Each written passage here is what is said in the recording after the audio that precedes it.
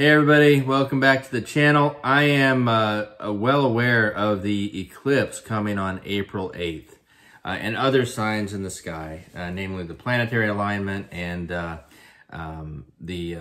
Devil's Comet coming around Passover and then again later close to Pentecost. I'm well aware of that, and I understand there are lots of documentaries out there that are understanding this is a very prophetic event. There are so many things to understand.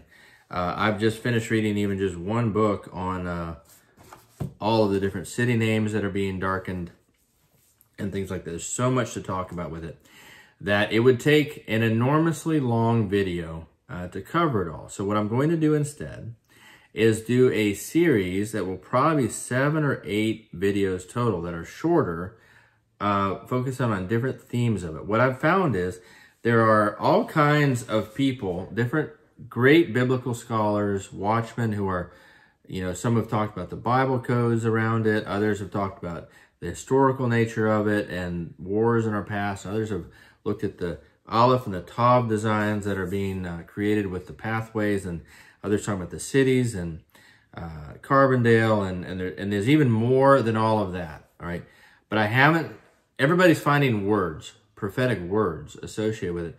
I haven't yet seen anybody point out the sentences, putting the words together and understanding the sentences that God is speaking to us through this great sign. It is a sign from him. There is no doubt about that. And as we do these videos, you're going to see. You say, well, if you are someone who's doubting whether we should be looking at an eclipse as a sign, then the only question I have for you is if you are a Bible-believing Christian or not. If you're not, then your question makes sense. And I'd say you really just need to ignore this video. I guess don't worry about it so much, although you'll see things happen and realize it was fulfilled. But you should really go look at the evidence for Jesus Christ, his resurrection, who he said he was. Really look at the evidence for a creator. You really need to settle those issues first. Okay.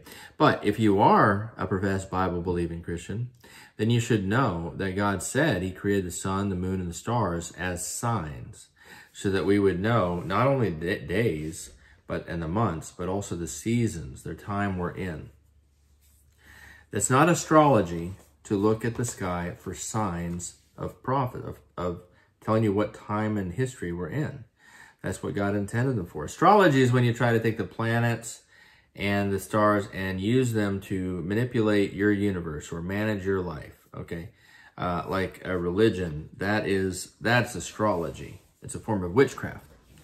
Astronomy is the observation of the stars, and biblical astronomy would be looking at the stars to discern what God might be speaking about some things.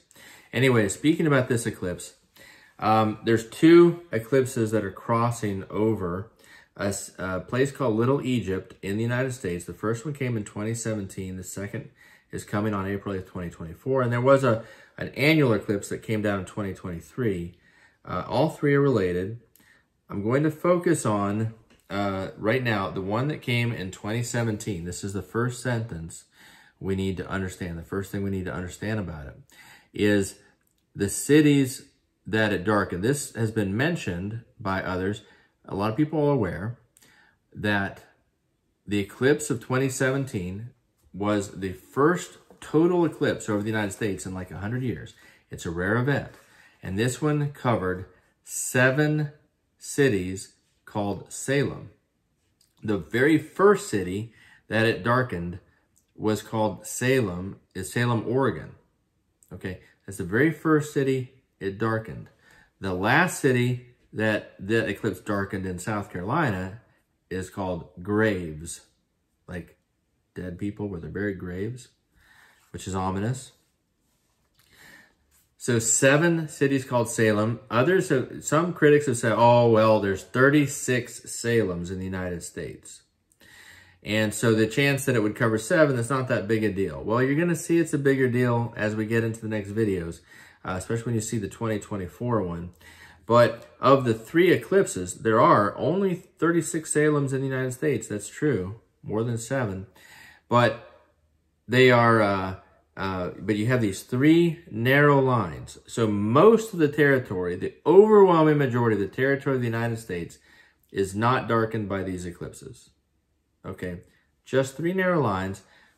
Those three narrow lines darken 33 of the 36 Salems in the United States.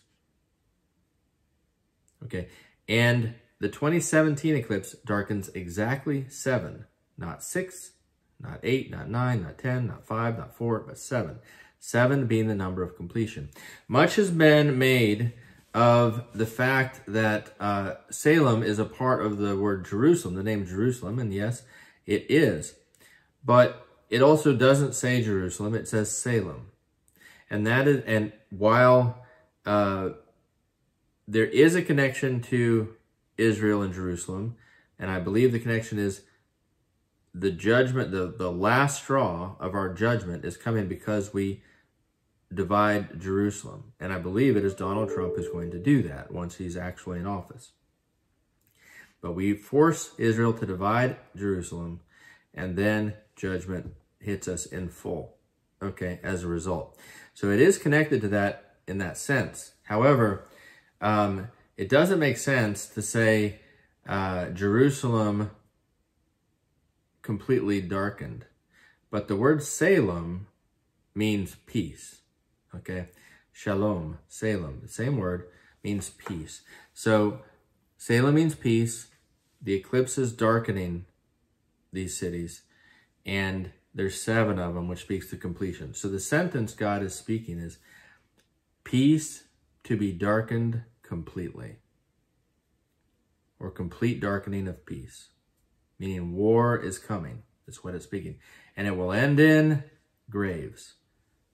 Total darkness is coming to peace. Peace is being darkened completely, and it will end in graves. Obviously, many graves, or he wouldn't be announcing it. And what is a solar eclipse a symbol of anyways? Well, the sun is a symbol for Jesus Christ. The earth is a symbol for the world. The moon is a symbol for God's people. So God's people are blocking Christ from the world. They are darkening the sun's light, which is truth. Okay?